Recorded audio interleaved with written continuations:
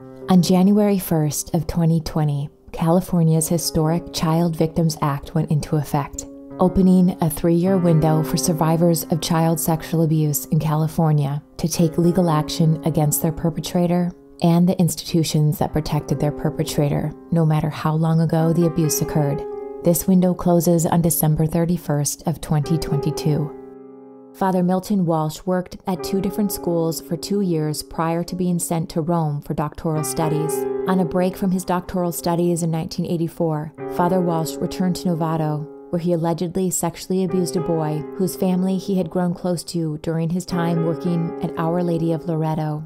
The boy's parents discovered the abuse and reported it to Archbishop Quinn of the Archdiocese of San Francisco. The Archbishop allegedly convinced the parents not to involve the police and reassured them that Father Milton T. Walsh would receive treatment. However, a subsequent Archbishop of the Archdiocese, Archbishop Levada, allowed Father Walsh to remain in ministry even after the victim's aunt wrote a letter to the Archbishop imploring him not to let this man fall through the cracks. By this time, Father Walsh had allegedly already admitted to Archbishop Levada that he had sexually abused the young boy. In 2002, Father Walsh was arrested on charges of sexual abuse and removed from active ministry.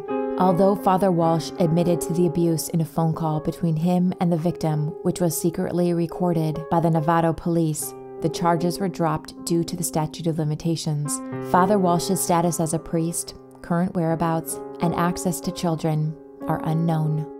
If you or anyone you know has been sexually abused by a clergy member in the state of California at any time, contact us confidentially today.